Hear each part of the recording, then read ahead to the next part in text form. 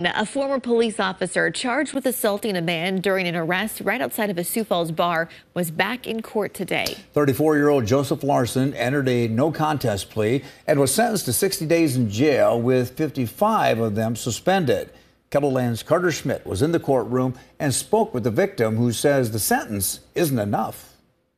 Joseph Larson was charged with simple assault after arresting a man outside of Wiley's in downtown Sioux Falls in July of 2021. Larson was accused of pushing Samuel Sykes' head against the cage in the police vehicle and punching Sykes in the groin while trying to latch the seatbelt. Court papers say it was caught on video the judge did not see. That's evidence.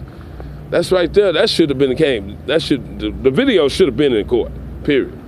I mean, he's saying something about the video. I'm saying something about the video. The attorney that I had was saying something about the video. Where's the video at? The victim, 53-year-old Sykes, was able to testify during the hearing. I was breaking down with tears because I know in my mind that nothing was going to happen. Nothing was going to happen. But I had to speak my voice. Larson also spoke, saying, quote, "My dream as a kid was to be a police officer, and it's been ripped away from me." The judge denied a request for a suspended imposition, which would have cleared the crime from Larson's record.